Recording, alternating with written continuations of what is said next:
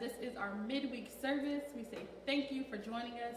I know a lot of you are probably just now coming into the feed, so I'll give you some time to get in here. But we're trying out new formats of our midweek Bible study. We want to bring it to you in a format that may be a little bit more intimate to your home setting, a little bit more personable, so we can walk through the study together. Many of you know we are in the book of Mark. We're walking through the book of Mark together. This week I am kicking off Mark chapter 2. And so as you are all coming in to join us on our live feed today, we say thank you, we welcome you, and I'm just going to open us up with prayer. God, we thank you for this time of study. We thank you for the transformative power of your word.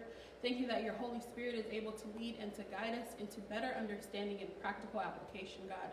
So God, as we come before you, looking at your word and searching your scripture in this text, God, we ask that you give us revelation and wisdom and show us how to walk out this text as we read it and as we study together to become more mature and obedient Christians in our faith walk with you.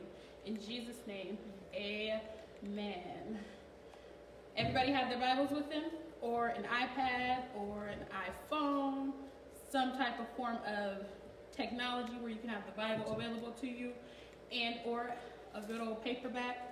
I have two translations here tonight. I have NIV, which I will be reading from quite a bit, but I also have the New King James, which I have printed here on my text for the evening. So as I said, we're picking up here in Mark chapter 2. Last week, Minister JB covered Mark chapter 1 for us. We had a really good time through our technical difficulties. Then we went live afterwards, just kind of hammer in the point of the Mark chapter 1. I am picking up today on Mark chapter 2. So if you have your Bibles, we'll begin.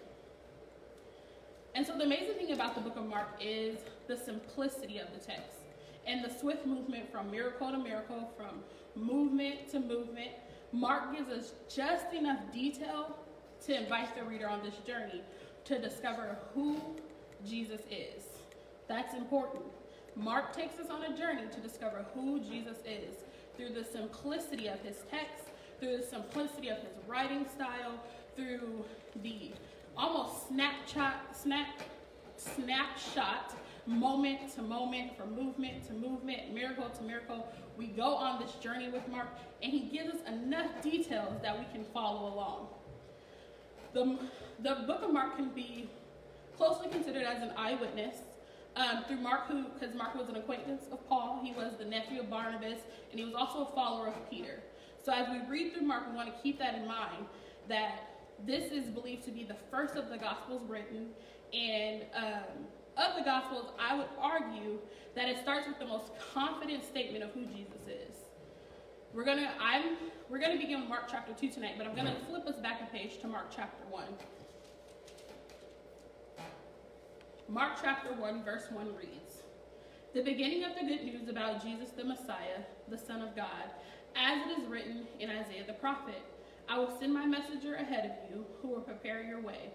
A voice of one calling in the wilderness, prepare the way of the Lord, make straight paths for him." As I said, I would arguably say the Gospel of Mark starts with the strongest statement of who Jesus is. This is the good news about Jesus the Messiah, the Son of God. Jesus the Messiah, the Son of God, is how Mark begins this gospel. So as we continue to journey through Mark, we'll begin to understand more about Jesus and his ministry. Minister JB mentioned last week in Mark 1, we see God's validation of Jesus. That was one of the points that Minister JB last week saw and pointed out to us last week, is that we saw the validation of who Jesus was by God. Mark 1:11 reads, "Then a voice came from heaven, 'You are my beloved Son, in whom I am well pleased.'" So we have the validation through God of who Jesus is, but I want to take us on a journey through Mark chapter 2, where Jesus verifies himself. In Mark chapter 2, I would like to draw our attention to the fact that Jesus is the Son of God. Jesus is the Son of God. To verify means to make sure or to demonstrate that something is true. And that's exactly what we see of Jesus in Mark chapter 2. We see that he is the Son of God, given authority by God to heal the sick, to eat amongst sinners, to prove the emptiness of religious rituals, and that he is Lord of the Sabbath. And so we're going to see that broken down in 4 different sections, 4 different parables throughout Mark chapter 2. And I want us to take an in-depth walk through each one of those parables. Jesus is the Son of God. Jesus verifies himself. He proves that something is the case, something is true, and it is proven to be the fact. So let us begin with Mark 2, picking up in verse 1. And it reads, "And again he entered Capernaum after some days, and it was heard that he was in the house. Immediately many gathered together, so that there was no longer room to receive them, not even near the door, and he preached the word to them. Then they came to him bringing a paralytic who was carried by 4 men. And when they could not come near him because of the crowd, they uncovered the roof where he was. So when they had broken through, they let down the bed on which the paralytic was lying." Mark chapter 2 verses 5 is where we're at right now. "When Jesus saw their faith, he said to the paralytic, 'Son, your sins are forgiven.' And some of the scribes were sitting there and reasoning in their hearts, 'Why does this man speak blasphemies like this? Who can forgive sins but God alone?'" Picking up in verse 8. "But immediately, when Jesus perceived in his spirit that they reasoned thus within themselves, he said to them, 'Why do you reason about these things in your hearts? Which is easier to say to the paralytic, your sins are forgiven you, or to say, arise, take up your bed and walk?'" Picking up in verse 10. "But that you may know that the Son of Man has power on earth to forgive sins, he said to the paralytic, 'I say to you, arise, take up your bed, and go to your house.'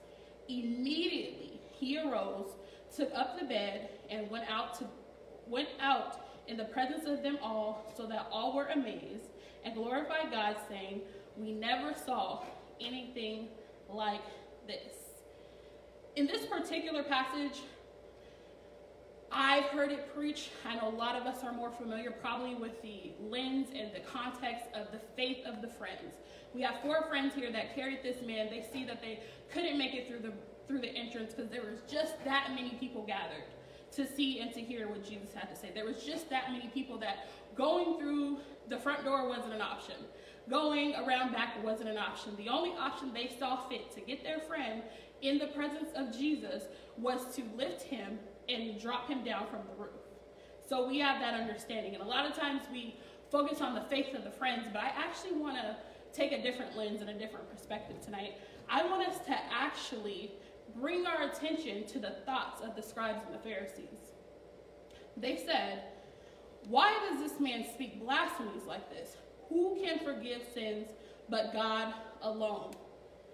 You see, the question they asked was not wrong. The motive behind the question was wrong. They asked such a question to disprove who Jesus was. They believed that only God can heal people of sins. Only God can be the forgiver of sins. So how then does this man come saying your sins are forgiven? He has no such authority to make such a statement, such a bold proclamation. So they're questioning, why does this man speak blasphemies like this? Who can forgive sins but God alone? Again, this is the right question asked, but with the wrong motive. They wanted to disprove Jesus, but in fact, Jesus only verified and solidified who he was in such a simple statement. But before we get there, I want us to pause. Notice, Jesus did not have time to argue his point on this. He didn't make this a moment to argue with them and to say, I am the Son of God. I am. He didn't have the want to argue this point. But he did still prove a point through his actions, through his follow-through of what he was commanded to do. I say to you, arise, take up your bed, and go to your house. Jesus answered the very question they were asking. Who can forgive sins but God alone? And Jesus said, I say to you, arise, take up your bed, and go to your house. Immediately he arose, took up the bed, and went out into the presence of them all, so that all were amazed, and glorified God, saying, "We never saw anything like this. Arise, arise." Arise proved the authority Jesus had because it had power behind it. And once the man actually arose, this showed the proof of Jesus' power in the spiritual realm. Jesus didn't have to argue with the people. He simply did what only could be done if he was in fact who he said he was. So he answered the question, who can forgive sins but God alone? He simply answered their question by performing this miracle. He says to the man, "Arise." And this validates his authority and the power that he has. Because once he said, "Arise," the man immediately arose, took up his bed, and walked away. That speaks and proves that Jesus had the power to forgive sin by demonstrating his power to cure the sick man.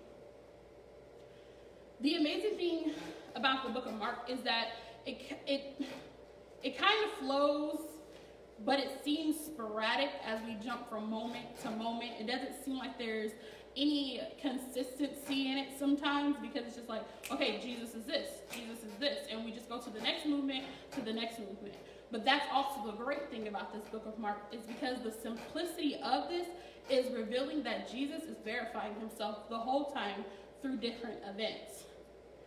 Mark shows us the account. Then we go into Mark. We go into this next section of Mark, where your Bibles might say, like mine, Jesus calls Levi and eats with sinners. Mark shows us the account of Jesus eating with tax collectors and sinners. So picking up, we are in Mark 2, starting in verse 13. Actually, we're not going to start at 13. Let me see where I want to pick up the text exactly. We will start in 13. Once again, Jesus went out beside the lake. A large crowd came to him, and he began to teach them. As he walked along, he saw Levi, son of Alphaeus, sitting at the tax collector's booth. Levi, also known to us as Matthew. And he says, "Follow me." Jesus told him, and Levi got up and followed him. We're going to pause right there. If you have a writing utensil, if you're using a physical Bible, if you have the ability to highlight in your app or whatever device you're using, I want you to highlight, Jesus told him, and Levi got up and followed him. That's notable. That it didn't, again, we don't see a moment of pausing, of reflecting, of thinking, shall I follow him? But it says that he got up and he followed him. That's what the call of God looks like for us as believers today. I want to correlate that for us today, that Jesus calls and we follow. Jesus asks and we do. Jesus does and we do. It's just that simple, but it's that intentional. Picking up in 15. While Jesus was having dinner at Levi's house, many tax collectors and sinners were eating with him and his disciples, for there were many who followed him. When the teachers of the law, who were Pharisees, saw him eating with the sinners and tax collectors, they asked his disciples, "Why does he eat with tax collectors and sinners?" On hearing this, Jesus said to them, "It is not the healthy who need a doctor, but the sick. I have not come to call the righteous, but the sinner." Jesus is the Son of God. His mission was to save that which were lost, to heal the sick, and to restore. What Jesus' response essentially is saying is, my mission directs me to these people, to people of the light, to the sinner, to the tax collector, those who were outcasted, those who were openly known and rejected by many. My mission actually calls me to these people. Again, Jesus is intentional in proving that who he is the exact representation of what these so-called spiritual leaders and the Pharisees believed in. But he was actually proving that a lot of their rituals and a lot of their doctrine and a lot of the things that they believed were inaccurate, because he was proving to them that he is the answer. He is the Messiah. He is the Son of God. And he says, picking up in 17, "It is not the healthy who need a doctor, but the sick. I have not come to call the righteous, but the sinners." Jesus has come to call the sinners. So we have to be careful in our own righteousness that we don't become like the Pharisees, where we question where Jesus sits. when he sits amongst the sinners, when he shows up amongst the sinners, when he shows up amongst those who we've deemed broken and misfit and ostracized and we've outcasted, when he shows up in the midst of those people, that's exactly the mission that he was sent here to do. And we as co-laborers, we as partners, we as new creations in this ministry of reconciliation, too, are called to that very same ministry. We are called to sit amongst the sinners, not to transform and to become like them, but that we walk in the authority, we walk in a gospel that has the ability to transform the sinners' lives. So Jesus is showing them, I'm here. I can sit amongst them. These are the people I came to save. But you all, in your own righteousness, you think you have it figured out. You think you know the rituals and you have the laws. And you have it figured out. So you know what? You have it figured out. I'm not here for you. I'm here for those who don't have it figured out quite yet. So he sits amongst the tax collectors and the sinners. So it's also, notable that we ought to be careful that we don't judge where Jesus sits. What good is it if we, like the Pharisees, only talk amongst ourselves? What good would that be? We've been saved. We're born again. We're believers. We say that we believe in the transformative power of the gospel. What good is it if we only gather amongst ourselves? If we only gather amongst those who believe the way that we believe? What good is it? Do we bring anyone into the fold? Do we bring anybody into the body? Do we reveal this truth to anyone besides ourselves? Or are we comfortable being the crowd that just gathers around, but we don't bring a fresh revelation, or we don't bring the truth or newness to those who just may not know that they're walking in sin? They may not know that they're living in sin. When was the last time, and I want you to think about this, when was the last time you found yourself in the midst of a crowd that didn't look like you? In the midst of people that didn't look like you? In the midst of people who didn't believe like you? When was the last time you found yourself in that situation? And if you can't think of a time, I would challenge you or dare you to toggle in your mind this thought. Are you actually doing the mission of Christ? He sat amongst the tax collectors. He sat amongst the sinners. Are you partnered in this mission with Christ to be amongst those who didn't seem like they were deserving? See, the Pharisees looked at the tax collectors and they questioned and they asked, why would he sit amongst them? How can he eat amongst them? And they thought these were people that Jesus, a character like Jesus, should have hated. Yet he showed compassion and he pitied this group of people. That's what we are called to do. We sit amongst them and we show compassion and we show the truth of Jesus Christ. We share the gospel of Jesus Christ. Picking up in 18. I went a little too far ahead. Like Jesus, our mission as born-again believers should in fact draw us near to those who need him. What good is it if we only talk amongst ourselves? And so right now we've only gone through the first couple of passages here in Mark. We have Jesus forgives and heals the paralyzed man. We see that the friends bring in the paralytic and he is healed. He forgives him of his sins. He says, arise, and he walks. Jesus shows us his authority and that he has the authority to forgive sins through the healing of this man. Then we get to Jesus calls Levi and eats with sinners. Now Jesus has just called him and he immediately followed, and then we see that Jesus is next found sitting, having dinner amongst sinners and tax collectors. He then is questioned again. Throughout Mark, we'll see that Jesus is questioned over and over and over, but Jesus proved and verified himself every time, not through argument, but through action. That is important to note. He did not have to verify who he was through argument, but through action. Doing what he was sent to do, when he was sent to do it, in front of those who would be watching. And if you look in the text, you'll see that it says that Jesus knew in his spirit that this was what they were thinking. That's back to Mark chapter 2, verse 8. He knew in his spirit what they were thinking. And then we come down further in the text, and then it says, on hearing this. So Jesus is addressing their reality. He's addressing what he has heard spiritually. He's addressing their thoughts. He's addressing their mindset. Then he's actually addressing what he's heard them say. So Jesus actually addresses every reality through the verification of who he is. Next, Jesus addresses their questioning of fasting. When we're moving through Mark chapter 2, like I said, this is the way Mark goes.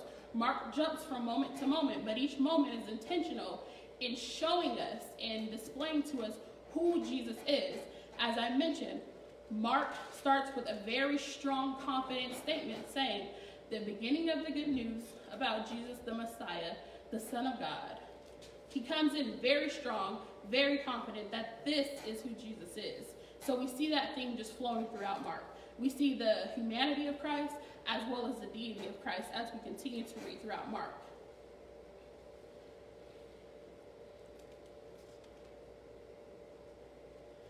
Picking up in Mark chapter 2, verses 18, and we're just going to read through there. The disciples of John and the Pharisees were fasting. They came and said to him, "Why do the disciples of John and the Pharisees fast, but your disciples do not fast?" This is, again, they're presenting another question. And Jesus said to them, "Can the friends of the bridegroom fast while the bridegroom is with them? As long as they have the bridegroom with them, they cannot fast." What I love most right here is the part of the text is Jesus, again, verifies beside them. They have no need to fast. So Jesus, again, he's coming against this doctrine and this belief system that they have instilled in themselves at this point, and he's directly combating everything that they're questioning with the truth and the reality of who he is. So he pretty much poses this question back. Why would they if I am here? If I am the presence in which they were fasting for and I am standing beside them, there's no need for them to fast. The presence they fasted for is yet amongst them. Throughout this chapter 2 of Mark, we see over and over again they made their own practices a standard, and Jesus disrupts their way of thinking by showing that he is the standard.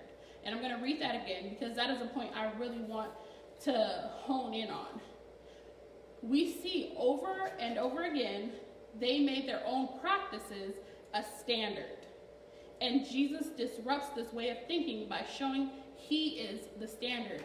So every ritualistic religious belief that they had and they have formed of why Jesus couldn't do this and why Jesus couldn't do that was to them verifying this belief system they had around Jesus. But how do you give those standards or how do you give those rules to Jesus himself? If everything you were doing is in the belief that there is a Messiah coming and now he's standing before you, how then do you give him the standard that he should live by to prove his own existence? So Jesus comes and he completely disrupts this line of thinking by actually showing that he is the standard. And we see it throughout the text. I am here. There's no reason for them to fast in my presence and I am here. I am with them. I am present. And we see that. And I think that's so exciting to point out in the text that he disrupts every train of thought that they've had. And he still does that. We see that all the time. Jesus will disrupt our toxic form of thinking because we've been in church, we've been doing it this way, we've believed this for so long, Big Mama taught us this, the pastor said that, and because we've heard it over and over, we start to believe it and we build a doctrine based on opinions of well-intended folks that have no Jesus in it. And Jesus comes and he shakes everything up. He just shakes their whole reality up by actually being the standard that they say that they're pursuing or that they believe they're pursuing. The text goes on and says, "But the days will come when the bridegroom will be taken away from them, and then they will fast in those days." That's to say, these are the easier days. But the time will come where I won't be here and they'll need to fast. These days are not as complicated as the days to come when I am absent from them. Those days, they'll need to fast, is what Jesus is saying here. And you see the Pharisees, they were always worried about the wrong thing, but Jesus addressed every concern by his very existence. "But those days will come when the bridegroom will be taken away," and I'm picking up back in verse 20. "But the days will come when the bridegroom will be taken away from them, and then they will fast in those days. No one sews a piece of unstrung cloth on an old garment, or else the new piece pulls away." Again, Jesus is giving this example, and he's making this real to them, to their understanding of he's here. Let's see. "And no one puts new wine into old wineskins, or else the new wine bursts the wineskins. The wine is spilled, and the wineskins are ruined, but new wine must be put into new wineskin. Jesus is saying that I am here. I am that which they fasted for. And so, as we transition into this last section of Mark, I want to emphasize that we have to be careful that our rules and our rituals and our belief systems aren't tailored around what we think Christ is asking of us, what we believe that he's requiring of us, but actually what does his word say about a matter? What does he say when he shows up? If we presented our beliefs to Jesus, if we presented our rituals to Jesus, what would he say? Would he respond to us the same way he did to these Pharisees many times? Would he respond to them as if, that's kind of foolish, you know? If you kind of look at the text, you can see Jesus kind of, in a very polite way, hadn't them question what they thought they believed. But he doesn't directly say anything to the regard of, you're a fool. But he is saying, okay, in all your wisdom and all the knowledge that you have concerning these things and all your rituals and all your religion, does that actually make sense? Again, he's disrupting the standard that they have been living by. And again, I want to note that a private practice becoming a standard isn't always what God intends for us. We have to be careful when someone's private practice begins to be our standard of living. What does God's word actually say? Always bring it back to what does God's word actually say? Not what we filled in the gaps with, not what we've assumed, not how we've put the pieces together. Don't get in these foolish arguments trying to prove points, but what does the word actually say? What is the standard that has actually been written out for us to follow? What does it say? So as we wrap up here in this last section of Mark chapter 2, I hope you're following. I hope you're taking notes. I hope you've highlighted. I hope you pointed out some good points as we're studying. And we're just going to pick up in this last area of chapter 2. Picking up in 23. Jesus is Lord of the Sabbath. One Sabbath, Jesus was going through the grain fields, and his disciples walked along. They began to pick some heads of grain. The Pharisees said, again, we have the voice of the Pharisees and the thoughts of the Pharisees presenting themselves. Notice how the Pharisees were always onlookers to what Jesus was doing. The Pharisees said to him, look, why are they doing what is unlawful on the Sabbath? He answered, have you never read what David did when he and his companions were hungry and in need in the days, but I hope I say this correctly, I've been practicing to say this, in the days of Abiathar and high priest, he entered the house of God and ate the consecrated bread, which is lawful only for priests to eat, and he also gave some to his companions. Then he said to them, the Sabbath was made for man, not man for the Sabbath. So the Son of Man is Lord, even of the Sabbath. Jesus explains that the Sabbath was made for man, not man for the Sabbath. This is honing in on the point that we, man, creation, we were made for God. And God saw fit to make the Sabbath for us. The Sabbath was this intentional day of not working, not toiling, not doing anything that required too much of yourself. But this day of rest was after and was made for mankind, not us for it. Therefore, the Sabbath honors us, not we the other way around. The Sabbath was not to restrain us from our necessities. They needed to eat in order to continue on doing the work ahead of them. God is just that intentional. God is just that intentional that in this part of the scripture, when Jesus says the Sabbath was made for man, not man for the Sabbath, so the Son of Man is Lord even of the Sabbath. Jesus wraps this whole part up in saying, I am the Son of Man is the Lord even of the day of rest. I reign even over that day, which has been given unto you, which is for you. I reign even over that day. So again, like I said, the Pharisees are onlookers. They constantly have something to say. And we see that Jesus, throughout this text, he is addressing every concern, every thought, every moment they are thinking too highly of themselves and they ought, he's addressing it time and time again. We have to be careful that we don't overwork ourselves trying to follow the laws of men. And I read this in a commentary, and I just wanted to point it out. And it said, be careful that as young Christians that we are not to overwork ourselves, lest we run the risk of making the yoke of Christ anything but easy, sweet, and pleasant. I'm going to read that again. Lest we run the risk of making the yoke of Christ anything but easy, sweet, and pleasant. Jesus throughout this chapter is showing the Pharisees over and over again the limitations of their doctrine and the freedom that is actually found in the Son of God. And we see that.